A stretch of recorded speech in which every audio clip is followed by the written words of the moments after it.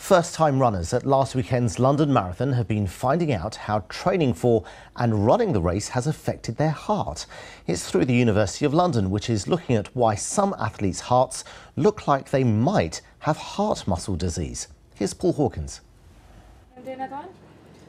Possibly. A week after finishing his first London Marathon, 29-year-old Perry Lamas is at Barts Hospital, the largest cardiac centre in Europe. Perry's one of 120 18 to 35-year-olds who've agreed to take part in what is the biggest study of its kind in the world, to find out how running a marathon for the first time can affect your heart. I agreed to take part in the study because, it sounded like such a good thing that could benefit a lot of people down the future, so hopefully we can get some good results. Yeah. Will you be running it again next year? We'll see. I'll definitely give it a go.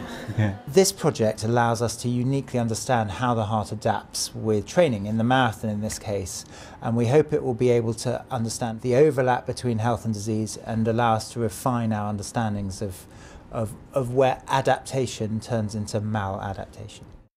During this year's marathon, soldier David Seath died from a cardiac arrest, and while concern has been growing about the effects of endurance events, thankfully fatalities during the race are rare. The death rates in the London Marathon are about 1 in 52,000, and no different from other sports such as football or basketball.